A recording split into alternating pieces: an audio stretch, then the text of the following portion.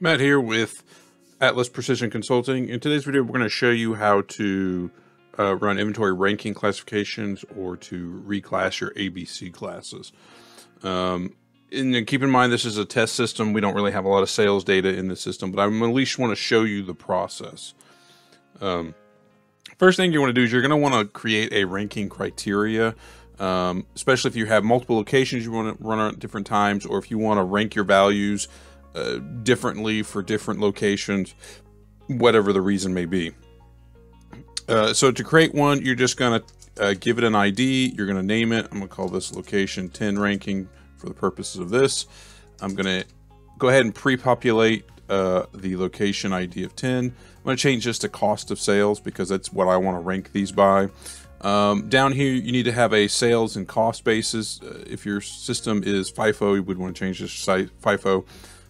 Or whatever cost basis. In this case, I'm going to use moving average. And for here, I'm just going to pick price 1.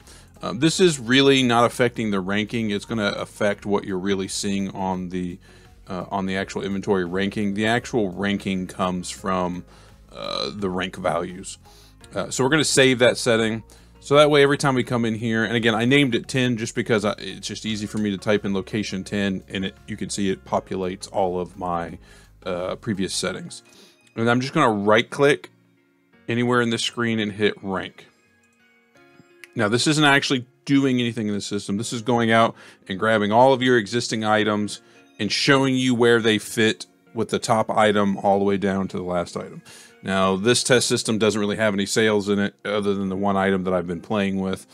So it's not really going to give us a true world representation. I will say though, if you see all zeros in all of these columns, especially this column here, that means somebody didn't run demand forecasting. I forgot to mention, it's important to know that you can't do this unless demand forecasting has been run for your time period. Now, some people say they want to rank every month. Some people say it should be once a quarter.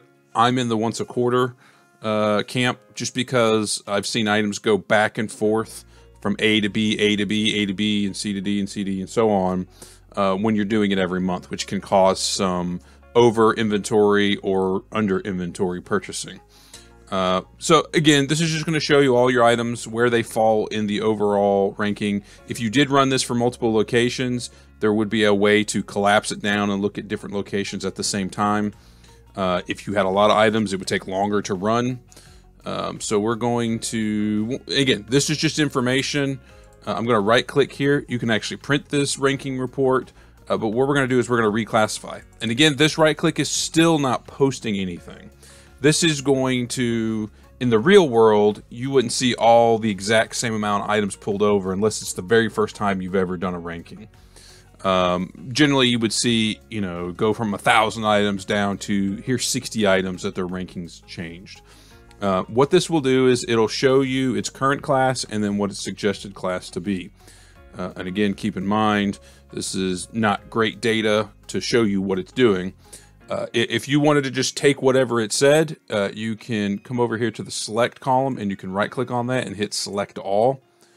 And it will go through, depending on your list, may take an extra second, and it will highlight this new column.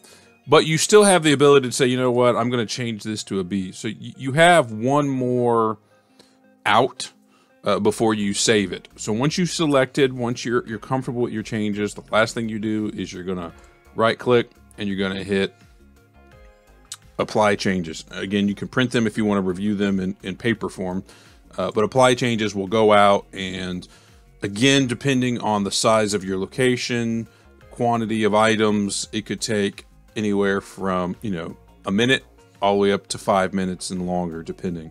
I would recommend not doing that in the middle of business. But that's just my opinion. If you like this video, or if you want to see other videos like this or any other kind of videos, put a comment down below. Make sure you like and subscribe. And Atlas is always here for your Profit 21 help. Thanks, guys.